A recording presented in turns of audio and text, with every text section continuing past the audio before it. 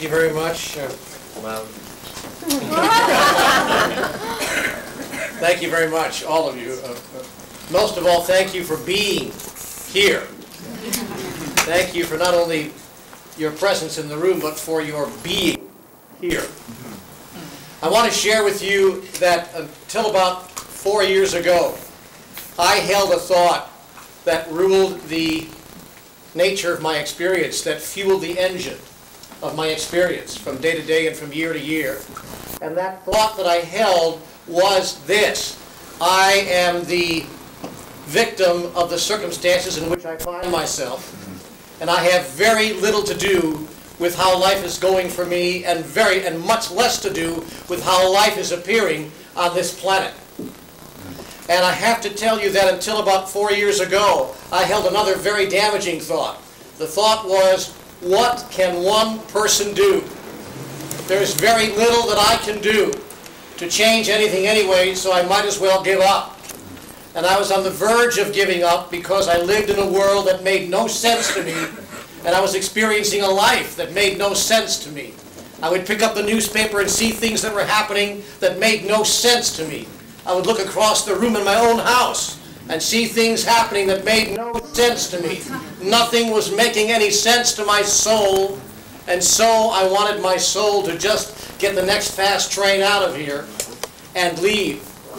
And that moment of desperation caused me to find myself in a most extraordinary conversation with God. And when you have one of those, everything changes. Or at least it better. And here's what I want you to know that I learned in that conversation, both as told and from my experience thereafter.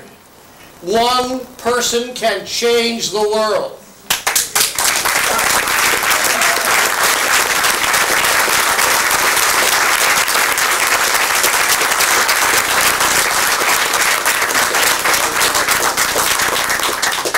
One idea can change the world. One thought can change the world. One new movement in a new direction can shift everything for the lot of us, and it doesn't take but one of us to make that decision. And so I decided that I needed to become that one. Now, this is a very risky thing for me to say. And for those of you who don't understand what I'm trying to say tonight, it might even come off as being a little bit egotistical, a little bit edgy, a little bit too far out for a man of God. But I come here tonight to share with you my individual truth. I intend to change the world.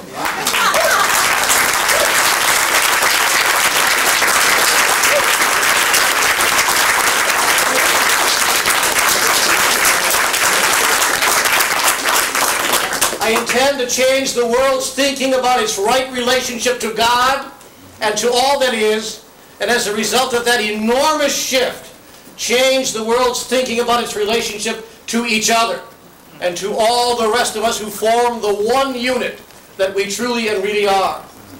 I have been given an enormous truth, a truth so simplistic that for the first 6 months I was too embarrassed to share it with anyone. Because I thought if I shared it, they'd say, this guy is so naive. He's so simplistic. Boy, is he behind the 8 ball on this one. But here was the truth I was given, and its implications are so astonishing that they will change the world. The truth I was given in 4 words. We are all one. There's only one of us. And if we chose to live from that place of truth and from that enormous wisdom in every choice, in every decision, in every action, in every thought, word, and deed, everything would shift overnight. Then I was given another truth, perhaps even more astonishing than the first from a purely physical point of view. It's given to me in 2 words. There's enough. You see, there's enough of everything we think we need to be happy, and the only reason it doesn't seem like there's enough is that with all the wisdom, with all the intelligence, with all the understanding, with all the improvements, with all the forward motion the human race is said to have made, we have still not solved the most fundamental problem of our experience on the planet, And that fundamental problem is how to make sure that I don't have to have at the cost of you having not. How to make sure that I don't have to make my home better at the cost of spoiling the home for all the rest of us. And then I was given a third and final truth.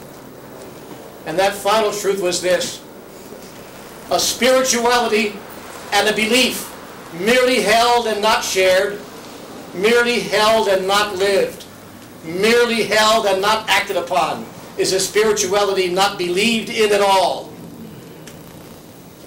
It is a false spirituality.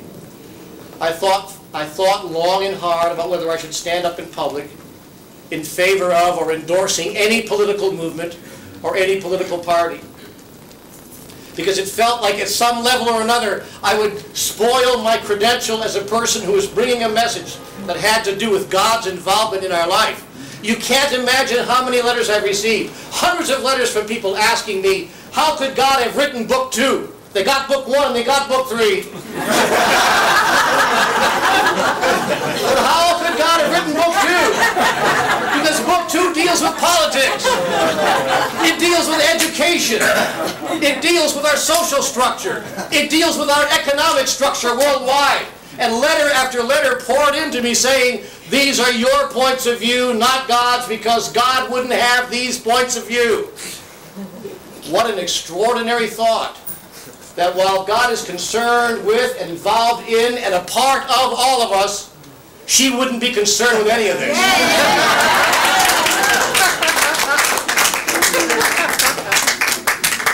When I was introduced to the fundamentals of the Natural Law Party by one of the most articulate, insightful, compassionate, intelligent human beings I have ever met, John Hagelin, and when he made clear to me what this party stood for, and when he tried not to sell me on it, never tried to persuade me, never proselytized, simply said, I extend an invitation. Just look to see what we're about. If you disagree, then disagree, but just look to see what we're about. And I accepted his invitation. I read what the Natural Law Party was about, and I could find nothing in there with which I disagreed. Everything said to me, this is the natural way. This is the way it ought to be. Not this is the way it ought to be, in fact. This is the way it is. And our problem is we're not recognizing that.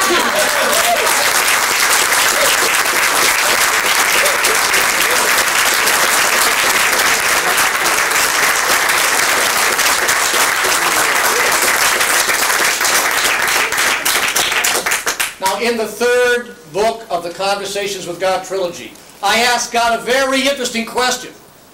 And this is fascinating because I happen to know for a fact John hasn't read book 3 yet. More's the pity. But I know he hasn't had a chance to get to it yet, and yet tonight he was talking and I thought, it sounds like he's read my book. I asked God, can you please tell me the difference between society on this planet and the highly evolved beings and the highly evolved societies in the universe? First of all, I asked him, are there such societies? He said, yes, but not here. Not quite, not yet. See, God has a great sense of humor.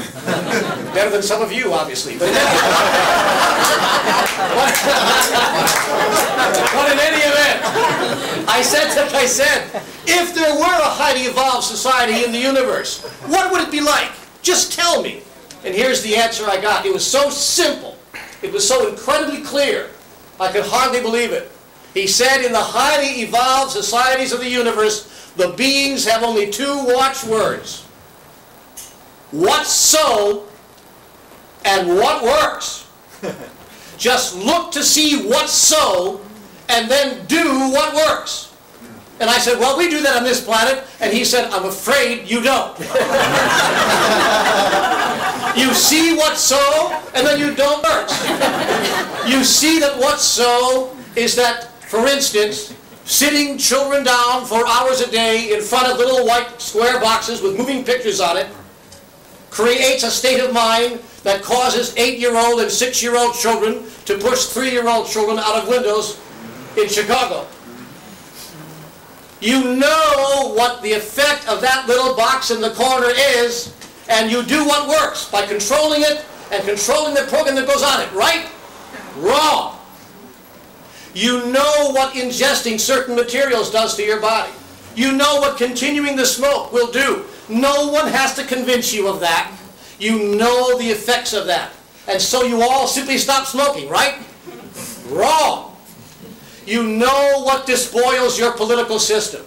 You know what money does in the political system. You know what special interests do, and so you eliminate any possibility of that, right? Wrong. And so we see what works and do nothing about it. Until tonight. For tonight is the beginning of a new opportunity for all of us. It's a chance to recreate ourselves anew in the grandest version of the greatest vision we ever held about who we are. Tonight is the time that we start anew, just as they started anew many, many hundreds of years ago, in many, many places on this planet, as we have sought to create and recreate anew our next grandest version of who we are collectively. One of the most astonishing things I was told in conversations with God was this: every act is an act of self-definition. Every choice is an announcement of who we are, individually and collectively. So I've come here tonight to urge you, to encourage you, to ask you, at some level, maybe even to beg you, make a better choice. I know where your thoughts are about this country and about how life could be lived here. Don't leave this room feeling that because this group, energetic as it is relatively small, we don't have the power to change things and change things forever. Understand that we do, and that in you rests the power and the opportunity, and that this is the magic moment. George Bernard Shaw said it at the beginning. Bobby Key did it before he left because he said it too loudly. And I will say it again tonight. There are those who see the world as it is and ask why. And there are those who see the world as it could be and ask why not. Tonight, be the answer to the question, why not? God is calling you to the grandest version of life you ever felt in your soul. Don't turn away from it. This natural law party is spirituality made political. Let's do it.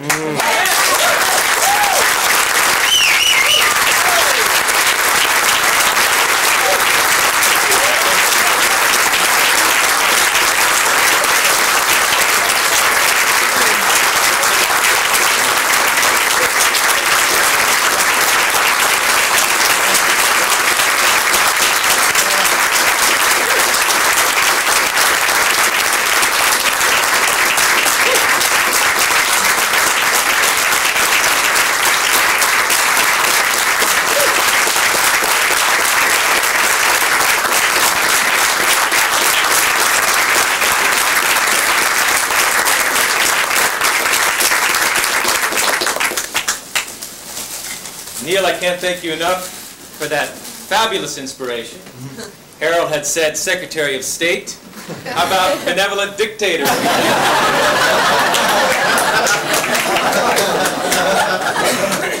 Something you said really struck me to the heart, and it's really the heart of the party, and it's the heart, I think, of what deeply draws everybody here.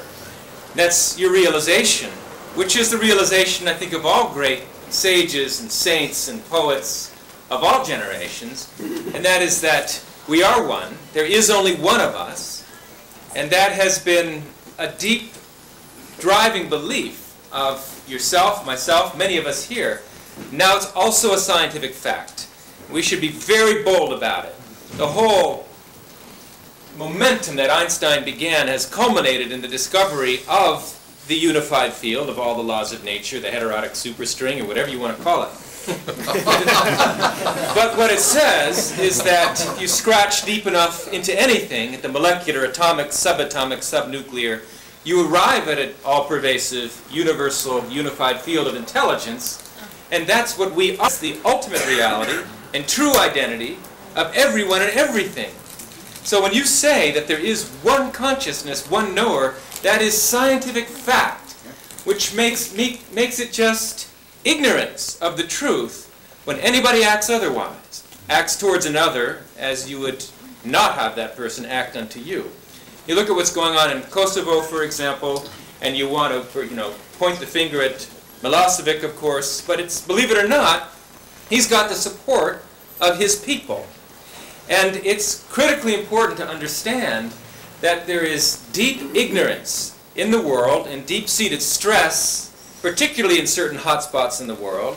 The Natural Law Party has the means to address that and basically to apply the ointment of knowledge, you could say, to those injuries, so that people spontaneously begin to act rightly.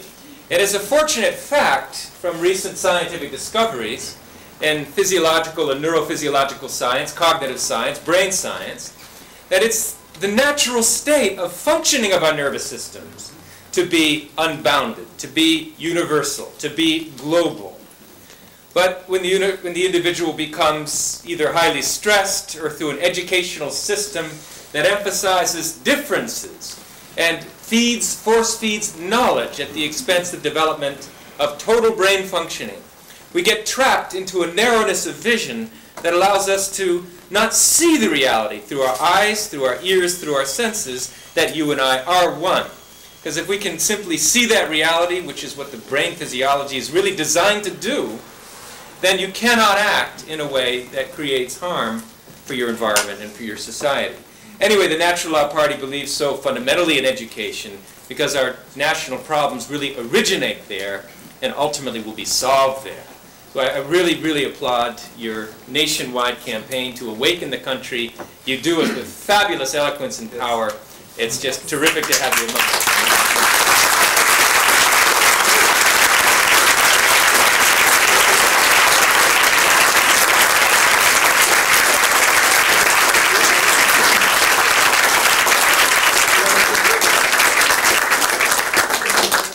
I feel a tremendous amount of support from all of our unseen friends all over the planet and from every millennia that has ever been. It is the finest of the human heart. And that consciousness is right here. And I want to read to you from one of the great spiritual luminaries of another era. When you are inspired by some great purpose, this comes from Patanjali, the author of the Yoga Sutras, and How to Live in Unity Consciousness. When you are inspired by some great purpose, some extraordinary project, all of your thoughts break their bonds. Your mind transcends limitations. Your consciousness expands in every direction. And you find yourself in a new, great, and wonderful world. Dormant forces, faculties, and talents become alive. And you discover yourself to be a far greater person by far than you ever dreamed yourself to be. Well, let's dream the dream together with this great purpose that Neale has so underscored, and to bring God into politics in a way that works, in a way that is effective, in a way that makes a difference, and that really brings in the kingdom of heaven on earth. I want to ask John to get very practical, to give us some action points, because I want to know what to do in order to make a maximum difference in this evolutionary process.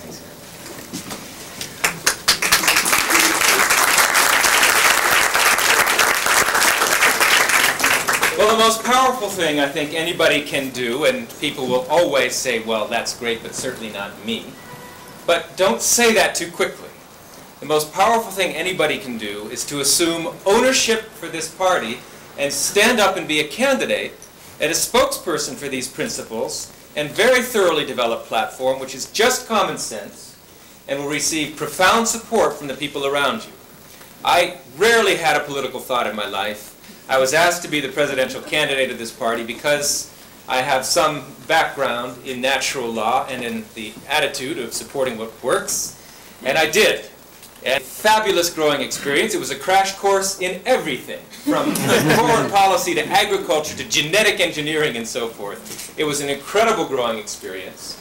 And a lot of that work has been done now for us in the fact that there is a very well-researched, very humane, very comprehensive, self-evident platform of field-tested solutions You don't have to memorize anything because they're so self-evident, like the idea of prevention of disease and promotion of health, that if you hear it once, you know it for the rest of your life.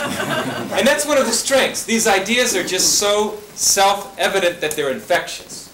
Once they're out of the bag, you can never recall them, and they will inevitably transform the face of politics and public policy. So number one, be a candidate. If you don't feel like you're ready to run for the senator of the state of New York, and we do need such a candidate, then think of Congress, think of state senator, think of state legislature, think of something on the local level. It's a fabulous growing experience, and people around you will rise up and support you. That's one thing.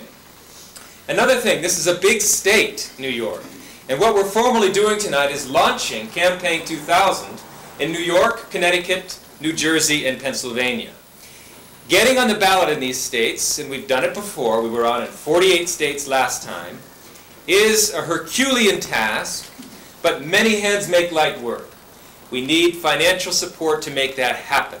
It's about a $55,000 job to get on the ballot in New York. The other 3 states are easier. New York is incredibly arcane, but we will do it. We've done it before, and it's going to take all of your help. So we need your financial support. By being here tonight, you've done a lot already, and we need your continued support very much. We need organizers. We've got party structures in all these states, but they need strength of people, strength of leadership, strength of consciousness. So please don't leave without finding out, for example, from Kingsley Brooks, who's our national chair, what you can do to help in your areas. Every little drop has big results. And while we're making announcements tonight, Neale... Kingsley Brooks.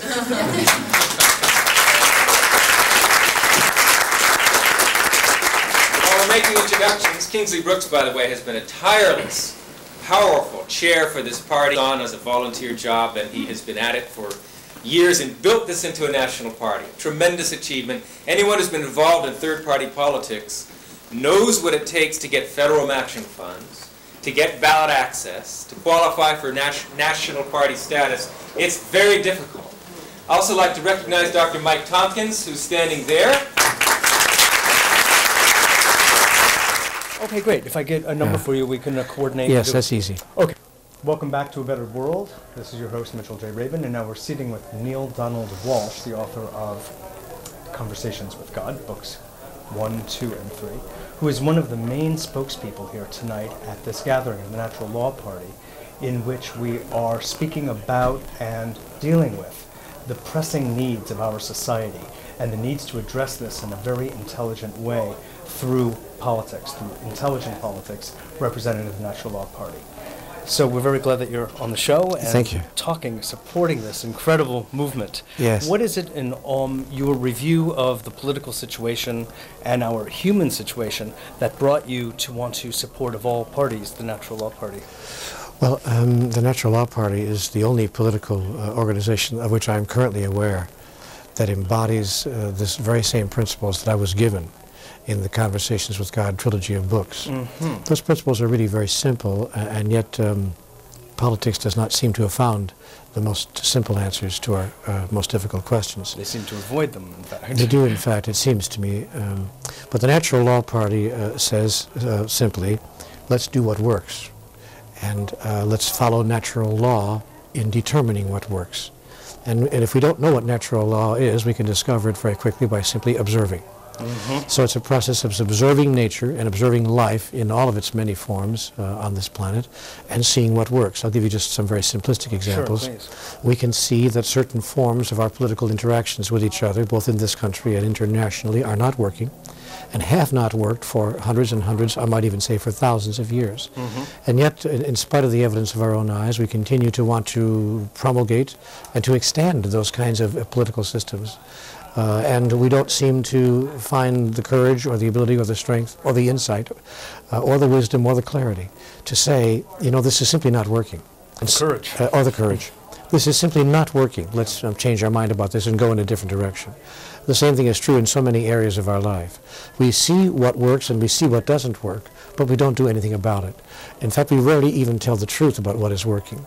What intrigues me about the Natural Law Party, and we certainly don't tell the truth about what is not working, What intrigues me and inspires me about the Natural Law Party, frankly, is that it does, in fact, observe closely what works in all areas of our life, in our economics, in our educational system, in our society in general, in our political constructions, in all of it, really. Yes. It makes a very clear statement of what does and does not work, and then it stands for what works and says, let's just simply do what works, and let's not do what doesn't work any longer.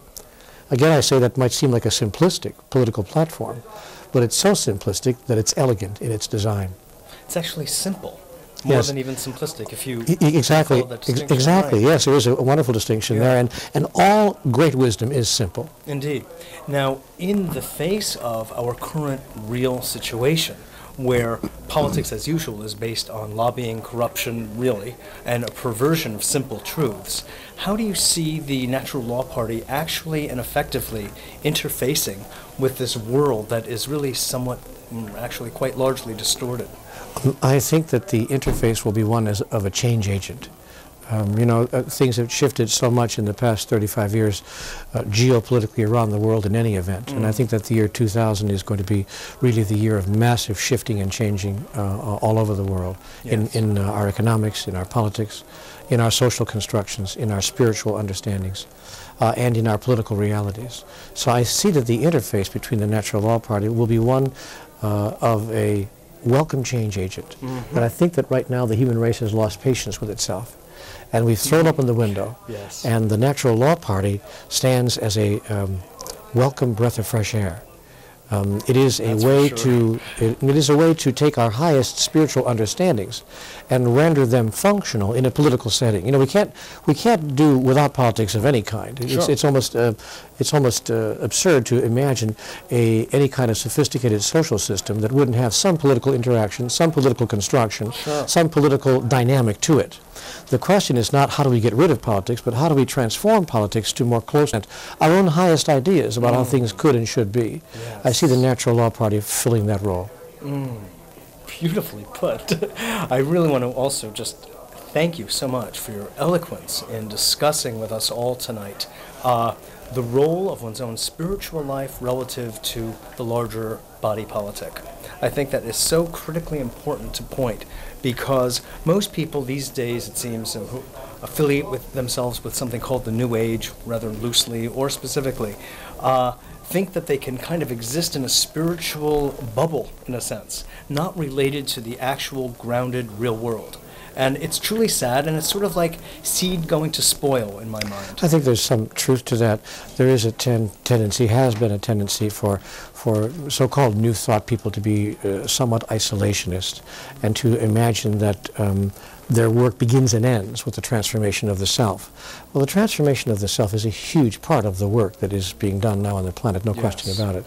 But I think if we focus only on ourselves, and not on the world at large, then we deny the greatest truth that focusing on the self is supposed to reveal, which is that we are all one, and that there is nothing that goes on outside of us that is not in fact directly involved with us, and that we are participating in the co-creation of the world that we do not choose to have. We say we don't choose to have it. Yes. So by extending the reach of our transformational activity outside of ourselves, excuse me, I don't see that we are somehow violating the first thought of transformation, which is to go within. Because to touch the world outside is to go within, since transformational thought holds that there is no difference. Yes, indeed. I was going to say, there's no real difference between in and out. It's just a linguistic Exactly, convenience, you know, exactly. so, well, God bless you. Thank you. I feel blessed, and you too. Good. Thank Blessed you so be. much. And we look forward to, I know you're in a bit of a rush right now, but to have you on at greater length so we can talk in more It detail. would be wonderful. Wonderful. Thank you. Absolutely. Thank you.